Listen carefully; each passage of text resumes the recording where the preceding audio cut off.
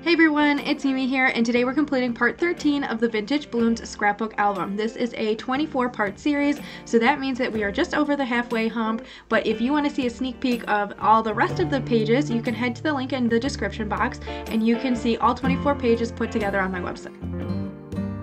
This background is my second favorite background of the whole entire album. My first favorite is this same exact pattern, but in the hot pink. I just love it so much. I think it's so pretty, but the blue is beautiful too. It kind of reminds me of like China, like that blue China vibe, you know what I'm saying? So I just think it's so pretty and elegant looking, so I decided to go with the blue on blue theme, but then of course I'm adding some of the other colors from the album in with the embellishments. These little foam dots are so awesome. They raise it up just enough to create some dimension for the page, but they don't raise it up too much where it's just kind of like, what the heck, why is that so tall? And I think I got these dots from the Dollar Tree, and I've literally had them forever, and you can see how many little squares are still on the sheet, so definitely a great buy. Check out the Dollar Tree if you ever need some staples crafting supplies.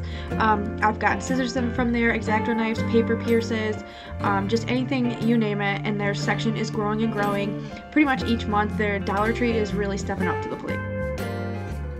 This picture that I'm using on this layout today is so freaking cute. It's a picture of my mom and my brother, obviously at an aquarium. I don't know where, I don't remember this trip.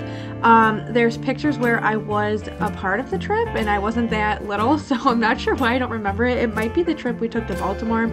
I got no clue, but I just think this picture is so cute of my mom and my brother when he was little.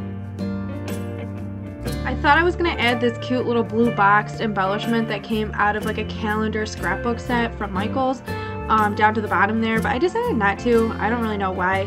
Basically just because it was just too boxy. You know how many squares are on the page right now? It needed some more organic shapes and stuff, so that's why I added the birdcage there, and I think it looks cute. Here I'm doing my favorite trick that I learned from the Frugal Crafter. If you don't want to get out your thread but you still want to make it so that your button looks finished and complete, use a paper scrap. I mean, obviously that's like a genius idea when you're scrapbooking because everything's pretty much all paper anyways, but when you have like plastic buttons and things, like it's not really the first thought that comes to mind. So when I saw the Frugal Crafter do this on her channel, I was like, that is amazing, genius, I love it. So now I use it all the time, and I always thread my buttons with a piece of skinny paper. These rhinestones I got like 3 or 4 years ago in Canada from the Dollarama, but they are so pretty and I just love them so much, and the sparkle on them is amazing. Before I add my photo to the page, I'm just going around and adding on some finishing touches like those little stickers there, but that pretty much completes this layout, so I hope this layout inspires you to create something of your own, and if you do or make anything inspired by me, make sure you tag me. I'm on all the social media at Mimi Lee Made, and as always, you can grab this layout for your own album at the link in the description. Bye guys!